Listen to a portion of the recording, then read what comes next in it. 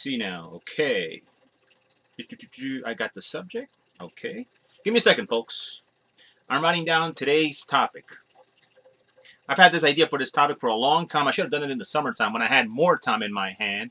Or at least it was busy, but not as busy. But what the hell? Okay. 1, 2, 3, 2. Bullet points ready to go. Hopefully this video is not very long. Okay, folks. All right. Okay. Ready to begin. Let's do, while I'm still on the quest to find my niche audience, which isn't easy because every niche audience is already full. No, I said it wrong. No. How did it go again? Okay.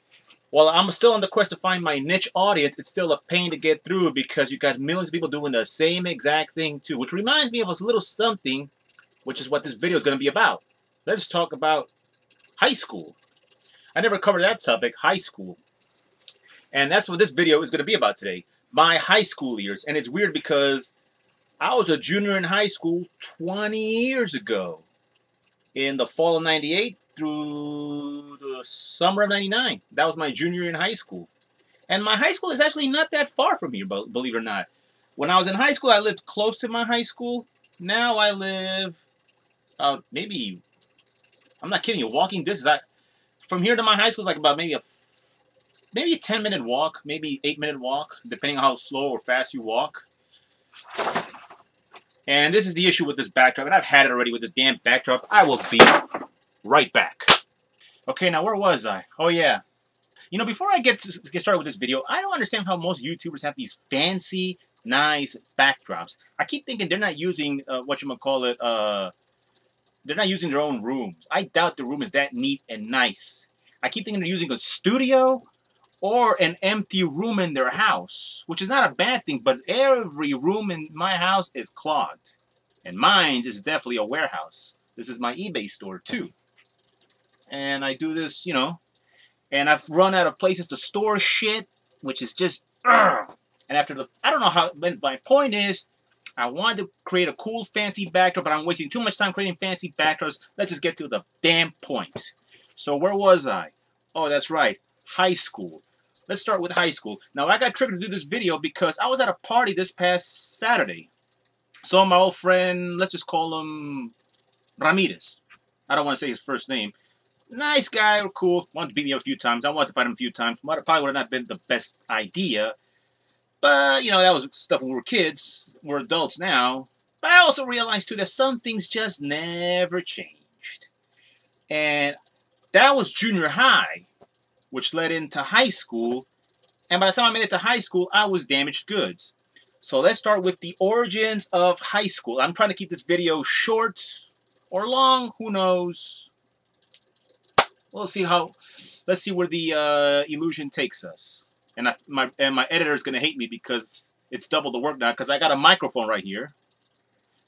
But, you know what, let's just get to the point. I graduated junior high in 1997. It was June of 97. For those of you who don't know, here in New York City, you graduate in June and you start in September. Some of you start as early as August. Some don't have winter breaks or spring recess and all that stuff. That was a weird summer of 97. That was a very strange summer. It wasn't a hot summer. My parents got, well, actually, my mom and my stepfather got divorced. So we moved to California. That was my early run in California in 97. And California back then was not, especially Los Angeles, was not a very safe place. My mom did everything she could to find us a safe high school. And we settled for this one particular high school called Maricosta High School on Artesia Boulevard. And I forgot, I think Pacific Coast Highway, around that area. It was an old white school. And I swear to God, when you think of shows like Saved by the Bell and the white boys and the jocks and the cheerleaders, that's what it was like. There weren't too many minorities there. I mean, there were, but it was just like a fraction of a fraction. The entire school was white. Sorry, but it's the truth. Felt very out of place. No different than a white kid than when he goes to an old Hispanic or black school and he feels very out of place. And you pick up some stuff from them. I was only in that high school for 1 week and I did not like it. I just had this culture shock anxiety. And I met this one guy who was going to show me the ropes. And this is the beginning of me kind of like fear of rejection, fear of getting too close to people. It's something that would follow me for many years. After that 1 week, I just threw in the towel and said, I don't want to be here anymore. I wanted to move back to New York. My mom stayed in Los Angeles, and I moved in with my father. And my father does not like Queens. He's become one of those people that likes Long Island better than Queens, which is now everybody now. Because all my friends from back then, they all live in Long Island. They all have houses over there. Or upstate, or Westchester, or Florida, which is the most common thread. So after I try to go back to my high school, this is my sophomore year, by the way. When I try to go back to the high school where I was supposed to be from day one, they didn't want me there. That was the beginning of a long debacle that we'll get into later. So after that backfired, my dad was like, let's move to Long Island. And I was not happy. And I ended up going to a high school on Route 110 in Amityville. Amityville High School. Let's just call it Amityville High School. That's where I went to. I did my sophomore year there from 97 to 98. I hated it, but I figured, what, we're going to be here for a year. Let's make the best of it. I met some cool people, but I didn't like the majority of the people there. It was an old black school. I don't know what it's like now, but back then it was an old black school. I mean, me and my brother were the only Hispanics on that bus full of black kids. Very unsettling feeling, but whatever. Some of the kids did talk to us. Some of them didn't. We were nervous. Not to mention we're Hispanic, but we're not Puerto Rican. And if you notice, Puerto Ricans and blacks get along. And us, they kind of pick on us, but that's another topic. But the funny thing about being in that high school was that I didn't get along with the Hispanics in that school. The Hispanics in that school are very conceited. This is that snooty. It's that Long Island suburban thing.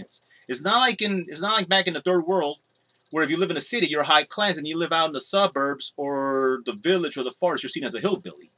Here in the States, it's the other way around. If you live in the nice, cozy suburbs, you're upscale and uptight, and that applies for every nationality, ethnicity. Doesn't matter which one they are. So the weird thing was that I didn't hit it off with the Hispanics. I only talked to 2 or 3 of them in Spanish. The majority of them I didn't really hit it off with them with. But the black kids were the ones that kind of took us under our wing, so that was kind of cool. So we were there for a year, so I figured, what the hell? Let's make the best of it. Then came the summer of 98. And boy, do I ever regret this one. So I got no one to blame for me for the following story. Amityville was my second high school in a 1 year period of my sophomore year. When we moved back to Queens, I put the policy on my mom and said, Mom, if I go back to high school, I want to go back to the school where I originally started. That's where I was supposed to be from day one, which is the school up the street. Let's just call it JB High School. JB, it's right up the street on Main Street. Let's just call it that. And to her credit, she did everything she could. We used my not at the time, but now he's my godfather, his address, because he was zoned to that school. And I got there. Now, here's the problem with when I got there. I had this idea in my head about bumping into some of my old friends from junior high. Some I had some unfinished business. Some I just wanted to ignore them. It's that carrying around that bag of rocks from my fucking junior high years that just... See, junior high just ruined it for me, which we'll get into later. Well, actually, I'll cover that in another episode. But when I made it to high school, I was damaged goods. I could have walked in with a more positive attitude and, be friendly with people, but I didn't. And it didn't help that the people in that school were very... to get to the point, it was September of 98. My mom did everything she could. She got me into the high school. Woohoo! It would have made no difference if I went to that high school or another high school. Because by the time I got there, half the people I knew from junior high were gone. They dropped out, who knows, they moved out. And the ones that were still there were on their way out. Like my friend, let's just call her Ortiz. I don't know what the hell her story was. She kind of told me the story years later, but she kept cutting school. So it's kind of like letting go of the past and just focus on the present. But I didn't like any of the new people I met. And the thing that I hate about it was my junior year was not as bad as I painted. I admit I did a lot of stupid stuff to draw attention to myself. Some people actually took a liking to me. Unlike junior high, some people didn't. Who knows? But anyway, my junior year, like I said, was not as bad as I painted it. But I could have walked in with a more positive attitude, and I could have enjoyed it more. But I didn't. I was just a negative Nancy. And the fact that it was the 1990s didn't help either, because back then in the 1990s, being miserable was cool. Everybody was on a self-pity mode. And it wasn't as bad as my senior year, which is what I'm about to cover right now. My senior year deserves a full episode because I just hated my senior year.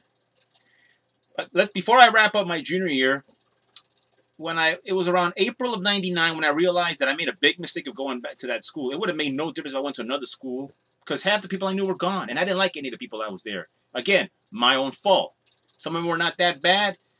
The thing about my junior year was that, and this is something I would experience in college. When you're a junior, I don't know about now, but back then, they mix you with other kids. So most of my classes were with sophomores and freshmen, and I was a junior. And I hit it off with some of those kids. Then came my senior year, and I did not want to be there, and I did everything I could to not be there, and which is something I ended up regretting in the long run, because all it did was make to stay longer. And senior year, this is where I learned one thing. Senior years sucks, or last semester sucked. When my senior year got started, I remember I went on my second day to school to get my program, but I didn't go back to school for like a month. I just had the bus pass, and I just wandered around the city instead. I would just take the bus, and it was still warm at the time, so I would just take the bus. I couldn't take the train because it was half fare, so I had to improvise. I had to take the bus to a certain stop and then walk. I found myself walking the Williamsburg Bridge a lot. I wandered around the city. I got to know Manhattan pretty well during that 30 day. But once I decided to go back to school, it was too late. And this is something that school was known for. They mess things up and they put the blame on you. It's never their fault. When I got to my senior year, this is when I got to my school during my senior year, they gave me a schedule that was all upside down. The school was in a shamble at the time. It got really overcrowded. They started bringing in ghetto kids from the other side of the tracks, even though there was already ghetto kids from the other side of the tracks, which is another topic. But basically, when I got there, I didn't know who the hell was who. I walk into the school, and I swear to God, it's like two different schools, and it was the same school. When my senior year got started, I walk into each classroom. There were some new teachers, some teachers I had already seen before, but the faces in that classroom, where they touched on maybe 2 or 3 of them, I didn't know who the hell the half of that class was. It turns out these are the seniors. If I would have been in that high school from day one in September of '97, which I was in Long Island, if I would have been in that school from that first day, I would know who was who. Instead, they separate you from everybody else when you're a senior. And I hated those kids. Not that they ever picked on me or anything. It's just that I didn't like it because they were all very standoffish, aloof. And I know I wasn't doing myself any favors either. I didn't want to be there. My state of mind was the drizzling number 2s, if you know what I mean. But I don't know. And it's still, I should have just focused on work, got stuff done. I did everything I could to stay out of everybody's radar, and I was definitely out of everybody's radar. I was below the potted plant. I made myself famous the following semester because back then the schools would do this thing where other states, they don't do this thing, where every 6 months is a different semester in the same year. When my second semester in my senior year got started, which was February of 2000, boy, was I in for a long run. I hated that place. If I ever have an axe to grind with that high school, it was that particular year. And I did some stuff, too, that I'm not very proud of, which I don't want to go into all the details. But I just hated that senior year. I got stuck with all these slapnut senior students that I didn't know who half of them were. But you're with them for a year, so you're forced to mingle with a few of them. And I did, and I can't vilify every single one of them because I did hit it off with a few of them. Some I already saw a year earlier that I hit it off with, but the friendships were pretty much there. And then kids I knew in my junior year that were cool, once they became senior, they became old slapdicks, slapnuts. I'm proud of it. My senior year was just a disaster. Then I started doing other stuff I'm not supposed to be doing, which I won't cover, and got into a lot of trouble. Not in fights or anything. I mean, the only person that did damage to was me. And ugh, I'm opening a whole can of worms here. And then I thought I was going to leave that place for good. But I wasn't doing anything to get myself out of there. I was doing all the work. Finally, I get the bad news around May of 2000 that I was going to get left back 6 more months. And I wanted to get out of that school so bad that it all came in shambles.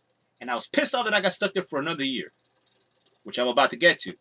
Then the summer got started. I got stuck in summer school, which was a disaster. Going to summer school was worthless for me. I didn't finish gym class because I broke my ankle in the middle of the summer. And I never did math. That math class was weird. I should have focused more, but I hated math. And eventually, because I broke my ankle, I never got a chance to go back to school physically. It's funny how the school made my life hell. They politicked with me. They didn't want me there in the first place. When I finally had the paperwork to go in, they made me feel like I wasn't needed or wanted. Come my senior year, they didn't want me back there anymore.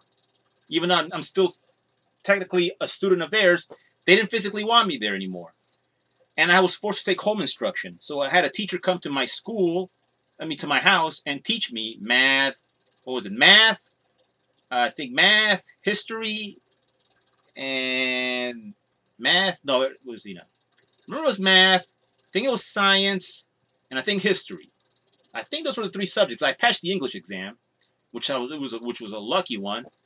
Those are the three main courses that I had to pass to graduate. I basically graduated without a gym class, and I graduated with the RCTs, which at the time was a big deal, because then they went to regions, which got harder. And finally, I graduated in... I went 14 minutes. Anyway, let's continue. I graduated in January of 2001. So my final semester was in school. But before I get to that, I actually wanted to go back to my high school and see some of those old kids I knew, the present ones, not the ones from the past. But the school didn't want me. They politicked me like, oh, it's just that you're starting late, blah blah blah blah. It's kind of like a sign of them telling you we don't want you here. That's why till this day I still have a disdain for that school, and it's funny because I don't even pass by that school very much. I very rarely go down that way, very rarely. Now I drive. And I very rarely go that way unless I have to go to the store. Actually, yeah.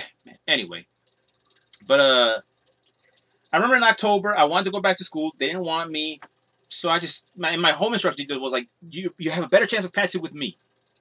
And I finally graduated in January of 2001, which is a pain in the ass. I took all my exams at home. It felt weird being out of place, and that's about it. I graduated high school. Never got a chance to... I had some unfinished business with some old nemesis of mine from high school. I never got picked on or bullied on. That was junior high. In high school, nobody ever messed with me. I was so below the radar. They probably thought of me I was crazy.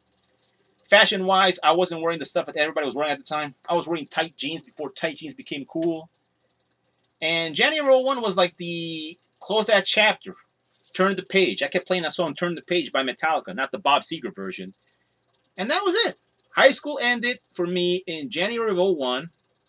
I still don't even know to this day what class I'm in. I'm not in class of 2000. I don't even think I mentioned in the yearbook. I don't even know what the yearbook looks like. When I was a senior, I was so negative and this and that. I didn't want to be in the prom. I didn't want to be in the stupid yearbook. I didn't care. I didn't even like any of that senior class I got stuck with. And I graduated and then I went into the workforce. I started doing little odd jobs, doing jobs here, jobs there, and which we'll get into another topic because my next video after this will be, let me see now, should I go into college? I'm going to cover my college years too. College was okay, but not as good. But it was better than high school, which we'll get into. But I'm going to go back to the root of the problem. I'm going to go to the cavity of the problem. We're going to go back to our junior high years, or middle school as it's called today. So there you have it. My high school years, it was from 1997 to 2001.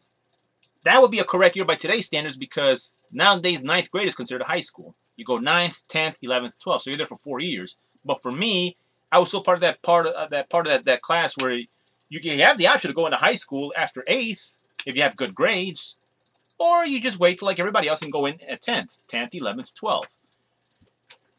And me, I don't know. I graduated. And till this day, the only thing that shocked me was when I made it to that small ceremony they had for us in the library. Was who the hell? There were some kids that I'm like, what are you guys doing here? You guys I knew were mess ups. The rest of you all had your head on straight.